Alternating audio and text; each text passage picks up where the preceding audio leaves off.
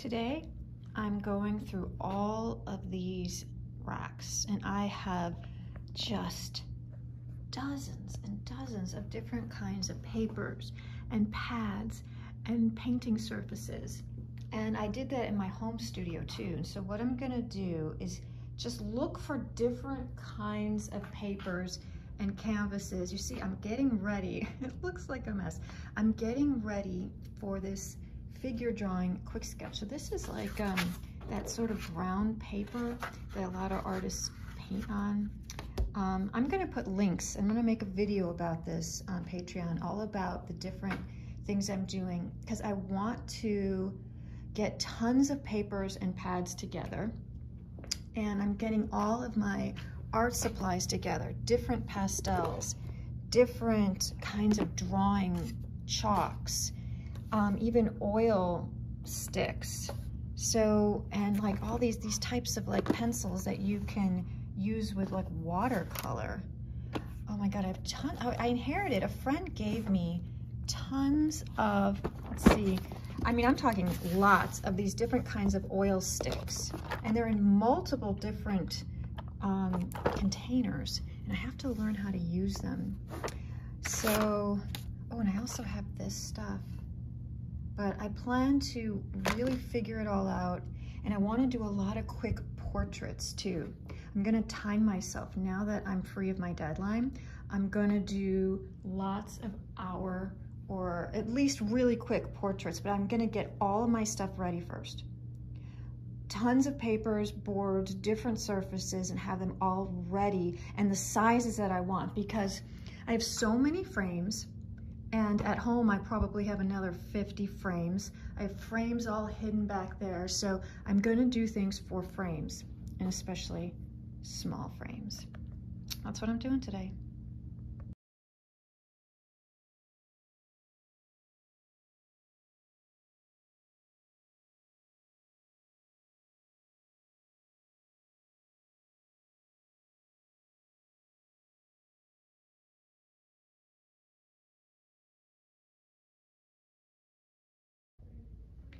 I've been using this Liquitex clear gesso, and it says surface preparation, and I've just been using this kind of big flat brush. And so what I've decided to do is only prepare half. So I've done this 9x12, this brown paper 9x12, and this little 6x8. And I've tried it in the past to paint on this surface, but what it does is it creates almost like that, a slight texture that you'd feel on a pastel paper. So what I think I'm gonna do is I'm going to work with pastel or oil pastel on these. And then these I'm going to use water-based polyurethane. Because I like the color and stuff. And then some of them, I mean, you see I have tons of the pads, and some of them I might use like the pastel without any surface and see what that is like. But I'm just taking today to prepare a lot of surfaces. And I'm also gonna look into a clear gesso that doesn't have any texture to it. See how it kind of like goes on to where you see like a white, and then it dries completely clear. So it just helps you see where your brush strokes are.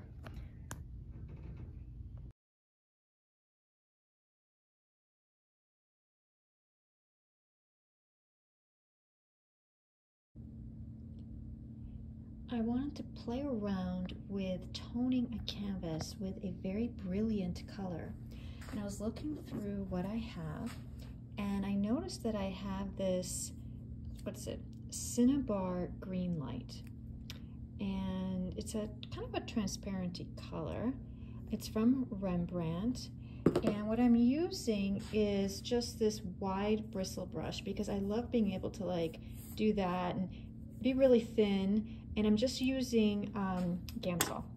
So no medium or anything. So I want you to see, so I just dip it in here and kind of just thinning it out.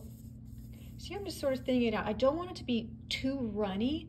I don't want it to just run off my palette. So I searched through old canvases that I have. So this is a way to experiment. I'm sure all of you might have some, you know, scraps And so I don't exactly even know what canvas this is, but this can be used on anything. It can be used on maybe the Arches oil paper. It could be used on the Centurion.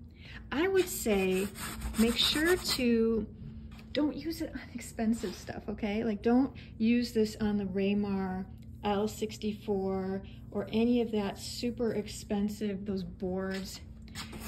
This had been rolled up and was in my studio for years. And it honestly, I mean, I could tell that it had an oil base. I can feel it, I can tell it. It is somewhat of a portrait texture, but it's probably nothing that I would be all that excited to use.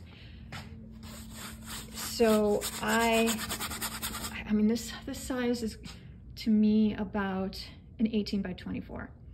And it's loose, I just taped it to a board. So what I'm gonna do is I'm just gonna scumble and put this tone on. So you see, I want it to be thin, but not too thin. So you see how, okay. And the brush strokes don't mean anything to me. So this is just a way to kind of scumble and get the paint on. I want you guys to notice that it's not really dripping. So if you use too much Gamsol, it's going to start dripping, and that's not what you want.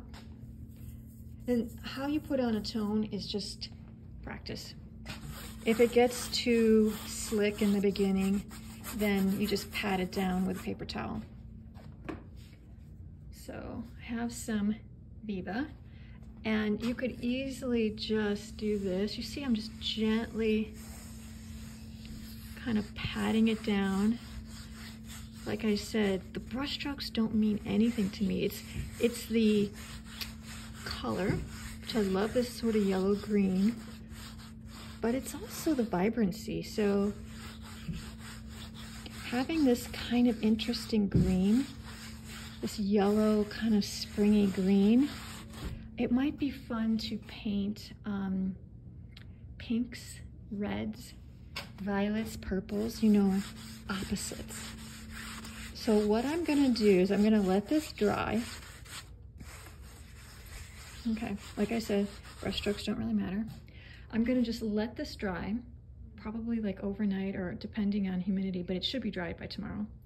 And then I'm going to cut it into smaller little canvases. I'm gonna take a tape measure and see, you know, maybe 6, because I wanna do individual little portrait block-ins.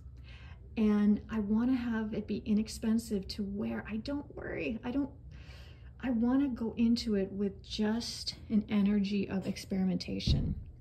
So that's what I used. I'm going to let that dry, and then I will cut it after it dries.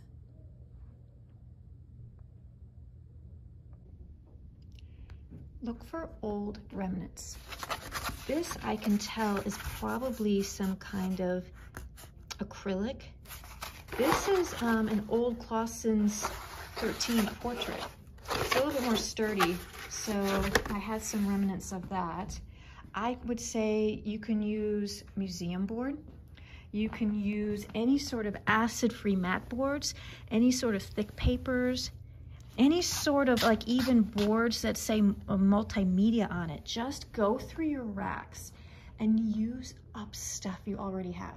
Please, that's the only way you're gonna experiment. And I have a whole bunch of canvases at home, so I'm gonna bring those here and tone them different vibrant colors, and we'll have fun. I've been going through my home studio also, and this is just a small portion of the papers and pastels and oil pastels that I'm going to be experimenting with. So I'm just finding all of these old kind of scrap papers and charcoals, and I even have, gosh, tons down there, and I have some in that armoire. So remember, these are the remnants of the stuff that we took out of Scott's studio. Still trying to get it back. Oh, I even have stuff over there. Still trying to get a lot of that stuff back into his studio slowly. This paper I'm kind of excited about. My good friend Stephanie Birdsall, I think, had bought a lot of this French paper when she was in France. And so to me, this feels like a Bristol kind of all-purpose. And this stuff is gorgeous. So what is this? I mean, of course I really can't read it, but it's for pastel. It's, I think it says gray there. Cotton. And it has, you won't be able to tell so much on the video, but it is a beautiful light green sage. And it, yeah, it has a watercolor paper texture, and I can't wait to try pastels and stuff on it. I even have, she got me some other stuff that's really big too. I'm gonna try this Strathmore dry media, because it's really, it's a sturdy paper, so you can use maybe a little bit of water or stuff like that. I'm trying to just get together all the pastels, all the new pastels, pencils, blah, blah, blah, kind of organize them and see how I can put them together so that when I go do these figure drawings, or when I just even do my quick, like, some of these are so old. I mean, some of these I got from my dad, like when I was in school or when I was in my 20s. And then a lot of this stuff was given to me.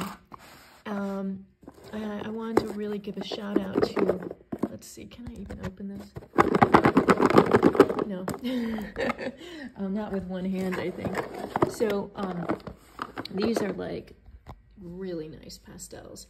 And I got tons of the oil pastels, Unison, I mean a lot, from a good friend Sarah Deer, who passed away years ago. And when she passed away, she pretty much let us come in, and let's just say I'm still using her stuff years and years and years later. That's how generous she was. I have a lot of this museum board that I polyurethaned. And some of this old stuff, like this is an art board. So it really could have been for watercolor or charcoal. I started something on it, didn't like it. So then what I did was I just used some gray gesso and put it on that. And I'm gonna probably cut these down to maybe 9x12s. I also wanted to show this stuff, this Canson Mai Tais pastels. So these are assortment of colors. And so like, say I'm gonna work on this, I'll try and use the opposite, right? So if you're working on a green, I'll use reds. If I'm working on warms, I'll use blues and grays. And that will be kind of fun. I used to always just deal with one color when I did figure drawing. And then Rembrandt, I am an ambassador for Rembrandt Royal Talons, and they sent me these papers. So this is light colors. So this is just an array. Oh my God, there's a black in there. There's just an array of like grays and pastels on the lighter side. So that will be fun to practice with. And then there's dark colors. So these are all probably just the same kind of grays and tones, but just slightly more in the darker grayscale. I am going to organize all of this stuff. Make it so that when I start my quick little portraits or my figure drawing, I'm not discombobulated. I have them all set up and I can just grab them. And yeah, but I feel a little bit overwhelmed. I'm not gonna lie. I definitely do. An oil painting primer. So this is the Winsor Newton oil painting primer. And I have a bunch of different brands. This one I just wanted to try. So any canvas or boards or anything, like even if you have painted on something, so you can see that there is a ghost of a painting on this canvas. But the canvas itself was still quite good. So I didn't need to, let's say, put on a tone to stop it from like sinking in. It was just so that when I painted on top of it, it kind of gave me a smooth, slick surface. But this canvas I didn't think was going to be very good. But you can use this stuff on anything. paintings you have painted on before and don't like. You can sand down a little bit. Well, anyways, I had this scrap and now I'm gonna be able to make 2 8x10s. And I put it on yesterday and it still needs time to dry. So I'm just going to put it down here for a while. And this green paper, this green board, I used some of that clear gesso that has the sandpaper effect, which I can use for pastel. It's not great for oil. Now what I'm going to do is take a whole bunch of these and water-based polyurethane, and I got the satin. And I actually got one of these brushes, these like synthetic brushes that will have a nice, you know, these could be like throwaway. Now, since I bought these pads in Europe, they're going to have European sizes. This is a similar, it's kind of in between an 8x10 and a 9x12. It's odd sized. So I know that I'm probably gonna have to cut whatever I do down on this to maybe an 8x10. You know, these look like 6x8s, but I don't think they're not exactly 6x8s. So that's the issue. But I'm gonna water-based polyurethane. I'm gonna do 2 to 3 coats on one side and definitely 1 coat on the other side. And this takes a while, you know.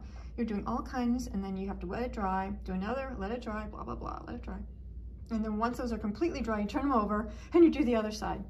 And because I want to just have tons ready, tons and tons of these ready so that when I'm doing little hour studies, I can just grab them, or a little portrait or something. And so, okay, all these little rolled up, I cut some canvases yesterday that were now, I have 6x8s, 9x12s, 8x10s.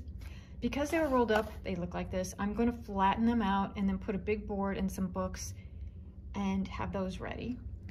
God, look at all these pastel oil sticks. I got all of these from my friend Sarah Deer. I mean, a good 90%. And I mean, seriously, I got all of this from her.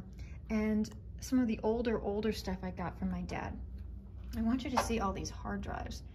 And I even have thumb drives and all kinds of stuff. So what I've been doing for the last couple days is looking through photos and finding photos. Let me show you this. Finding photos that I can do easy, quick portraits on. So you see all of these. And some of these paintings I've actually done before. Some of these are just portraits from live sessions that, you know, I just took from my spot where I was sitting. So it's both. They're all photos that I have taken, but if you do not have a library of photos that you can just do a quick little study of, I mean, it's okay to use, wait. All right, I'll let you see my face for a little while. I tend to just video like this, and I never think that like you actually do want to see a human. Okay, so I've looked through dozens of files that I have of photos that I've painted in the past, model sessions I've been in from life, and you know, things that I've had in my archives. So I'm trying to find photos that, even if I've done major paintings of them, I'm doing them again in a different way. So the whole plan of this is to think about vibrant colors, interesting combinations. So remember I showed you how I did that like blocking of that kind of yellow-green background. And then you saw the papers that I'm going to tone.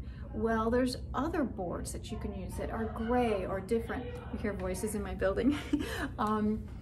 And think about using maybe colors you've never used before.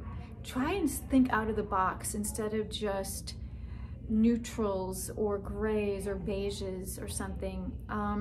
Think about blues, greens, you know, citron yellows, all these different things that when you use something that is a complement, then it creates an electricity immediately. So we get that electric energy of just that vibrancy of color. Okay, so my plan is to get tons and tons of little surfaces, canvas, watercolor board, pastel paper. Things are going to be unsealed and sealed. what does it feel like to use, you know, either. I'm going to start practicing with oil pastel. I do know that there's limitations to that, but I have so many of them. And I mean, why not see what it's like? I've watched YouTube videos. I'm gonna just practice on my own. And then I also what I really wanna do is go through all of my pastels and pick out, because it's overwhelming. You see how much I have. A limit of 5. So I cannot use more than 5 colors. So if I'm working on this green paper, then I'm gonna be choosing warms, right? So which reds, which oranges, which pinks, those type of things. And I'm going to then choose like a little palette, like a mini palette, and 5, a variety of like maybe, you know, a couple darks, a medium, and a light, but nothing more than that. And maybe, you know, maybe 1 pastel pencil or 2 pastel pencils, but they have to be the exact same color as the pastel that I chose. It's all planned so that things don't just get crazy and you start using colors and getting, you know, that you don't understand. So I'm limiting things to almost slightly monochromatic. I mean, does that work? You know, we're all kind of pinks. And then if I'm working on an orange paper or a warm paper, all different kinds of blues and greens, but I'm limiting the actual material to 5 colors. Okay, and I'll show you guys. But I want to organize everything so that I can just pick it.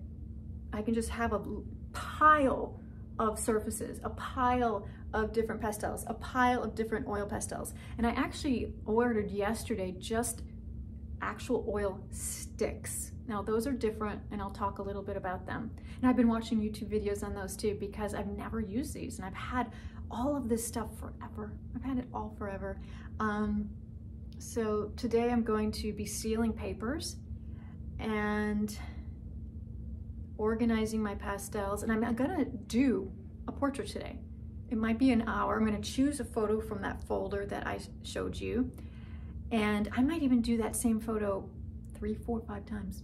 Maybe different harmonies, maybe different papers, different surfaces. Once you get one good reference, there's no reason why you can't do it over and over again and just try and do it differently. So don't limit yourself to just once. Okay, I'm just checking in, letting you know what I'm doing. I feel a little bit like in limbo because my deadline was done for Maxwell Alexander, so now I feel free in a way, but that can be bad also, because then you feel like you just sort of float, or, I mean, I do need direction a little bit. I don't like to just you know, do things and not have a goal or a plan. Sunday, so today is Friday. I'm gonna come down here tomorrow and do another portrait. Sunday, I'm actually gonna be doing Scott's Sunday model session. I never go there, but we have such a good model. I'm gonna go because I wanna practice portraits, mini portraits, colorful portraits, because I wanna have a whole lesson plan for my Scottsdale Artist School online class that's in February. I'm really trying to think far in advance. So this is exciting for me. It gives me something to work towards. You know, if I didn't have this class in February, who knows how hard I would work to organize all this stuff and think of a lesson plan, push myself. So it's win-win. I really like teaching online, I think, but we can go into that later. Okay, I'm telling you, this is what I'm doing. Yay. I hope you guys are, you know, having something fun to work today too. I got together some pretty pinks, and they're Holbein, they're new pastel, different, yes, this is like an orange, a hot pink, kind of like a plum, new pastel, kind of like a terra rosa, and this is a really strong red. This is one of those Holbein. And then this is, I just found this, I didn't even know I had this. I love this color. Maison du Pastel, Henry Roche, and it's number 5398. And honest to God, someone must have given this to me, but I love this color. So, like I said, this is the only one I have. And these are some other, oh, who are these? Oh, those Girard. And that's probably, I don't know what that is. But anyway, so I don't want you guys to get caught up with exact. It is the idea. Now the Holbein is a little bit slightly, I would say, harder than this. This is a little bit softer. You can even see on this paper towel. See how it's just softer. Now, so you have to get used to how do these work on, on paper. And this new pastel, is a little bit more chalky. This is a little bit more of like a hard pastel, so it doesn't rub as much. Well, anyway, so I took these two colors, and I have that pretty, like it's sort of like a sage gray paper. Now, this is the rougher side. I tend to work on the smoother side, and I wanted to like do something different. Really, I wanted to be able to still see some of this like rougher dry brush look. And I just chose one of the photos that I had in my file, and I've done this before. It's a very simple, basic, front on, light coming from above and the side, very strong shadow. I just wanted to start off with this because this is new for me. This whole experience of doing this is kind of new, so I wanted to do something that I have done in the past, a little bit more of a comfort zone. So I started off with this light green, that softer one. And so you see against this paper, it has like a yellow, kind of a yellow look. And then on top of it, I used this Holbein, which is tiniest bit harder, but you see how you can get these good sharp, like once you break it in half, you can go in there and really kind of like do lines. The green one, you just won't be able to do, right? So something like this, no matter if I break it, I can maybe do somewhat of a line, but it's going to get, let's say it's going to round pretty fast. It's going, see, look at it, my fingers, look at that. That's crazy. So when you're experimenting, this is the whole idea, is that you just make these little sheets and do lots and lots of them. Try just warm and cool, opposites, see, and try the soft over the hard, hard over the soft. Very simple. I'm gonna just keep these as simple as possible, nothing detailed, but I am having fun on my very first one. So we'll see how it goes. I'm home today and I'm trying to organize all of this. I feel so blessed, but I also feel like a hoarder, like somebody who doesn't know what to do, where to start. This is every single brand, so I can't even go over it. But what I do want to do is organize from hard pastel to soft pastel, because that really will make a difference. And it's the same thing with your charcoal. Don't just, see what I used to do is I would just take these little boxes or these little kind of plastic bins, and I would start putting, if I was working on a piece, I would just have all this different pastel and I would just keep it all together, and not, meaning if I chose some grays or browns or blues, and I would just pick it up from different brands and start using it without a real plan. But some of this stuff is harder, and you want to start off your pastels with that stuff. Like, these little sticks are harder. These sticks are harder. These are kind of medium, the new pastel. These are kind of harder. And definitely the pastel pencils would be something to start off with. Once you got to some of those, and especially this stuff, this handmade pastels, those are so soft that you don't want to start off a pastel like that. I also found a couple more of those oil pastels that I still have to figure out how to use and all that junk. But of course I have too much charcoal, more than I can ever use organizing my papers. I have a lot more drawing and pastel stuff, but yeah, no, I'm gonna organize it. That's what I'm gonna do. Good morning, Theo. Your favorite spot in the sun on my ironing board. Just need to make everybody happy. Who doesn't want to see an adorable kitty? Yep, who doesn't? It is such the joys of life to see an adorable kitty. Yes. Yeah. This is what Theo loves to do. We call it swimming. It's such a fascinating thing, and he only does it on one side. And he loves doing it on our carpets. It's like this OCD type of thing, but he just loves it. Have a good day, baby boy. Oops. Bless you. Bless you. We're driving up to the studio where we're going to be painting today. This is at our friend David and Judy's house. And they built this studio to have art classes and invite friends over. We met David, who owns the Germantown Art Gallery, Framing and Winery in Germantown, North Carolina. Years and years ago, he had seen an article that was written about Scott, and in the article it said that we lived north of Winston-Salem, and he reached out to us. And he had this place pretty much to house out-of-town artists, so whenever they would have a show, they could stay here. Here's Scott. We got here a little bit early. He does this every Sunday. This is the very first time that I'm doing this because I wanted Scott to have a studio session. Oh, so this is like a little TV room where David has put all memorabilia from, like, I guess they're really into race cars. They kind of are in North Carolina. They're really into basketball, and they're really into, oh, here's a picture. Here's a picture of David Simpson with Leon Russell. Leon is the guy in the white beard, and David is the one to the right.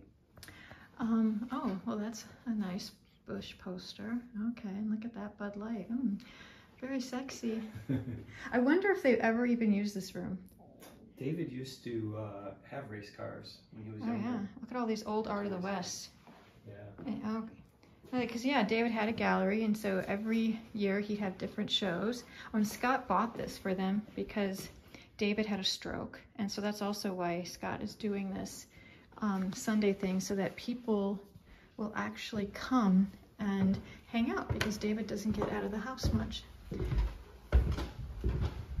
And is this the chair that David sits in when he comes? Yes, we okay. Transfer him. So downstairs they bring the other wheelchair there, and then he takes the lift up, and then gets in this chair. So there's north light right there, and fluorescence. So we brought this, Scott, you know, this is our model stand. And then Scott bought this smaller light. You've seen the other ones I have in my studio that are the old-fashioned ones. But this was bought from B&H. And then we have it on this kind of professional boom stand. You know, most people would just attach it to their ceiling. This way, so you don't have to have it in front of anybody. I can do it out here. But you have this on this boom because it's our light and this isn't our studio. Otherwise, you would definitely just put on some kind of hook or something on the ceiling and attach it to the ceiling.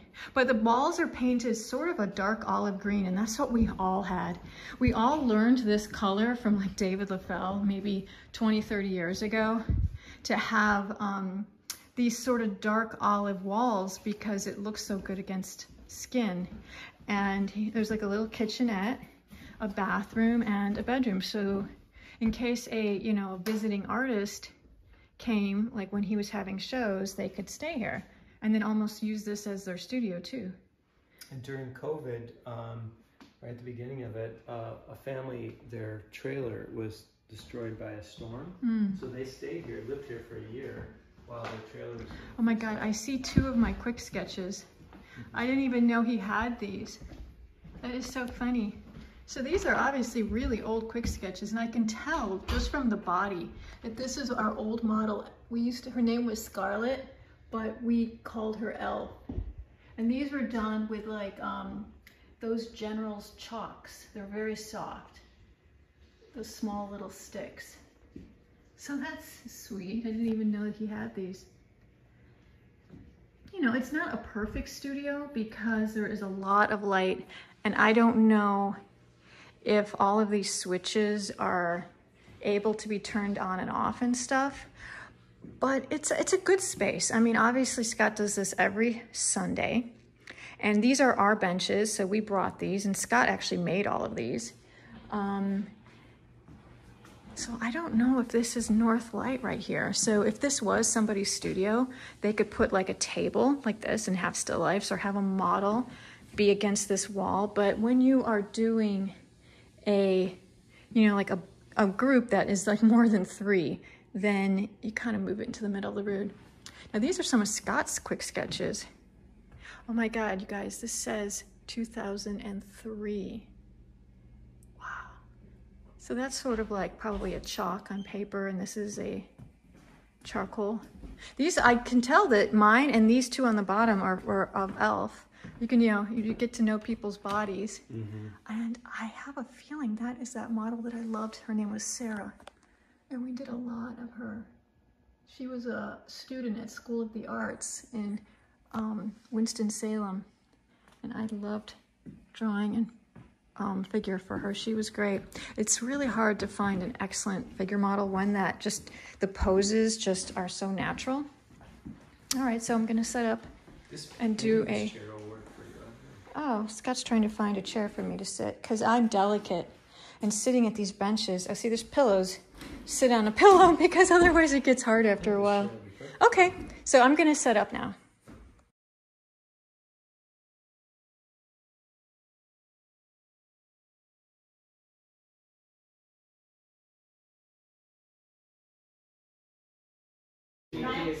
We just finished, so this is mine, and this is Scott's.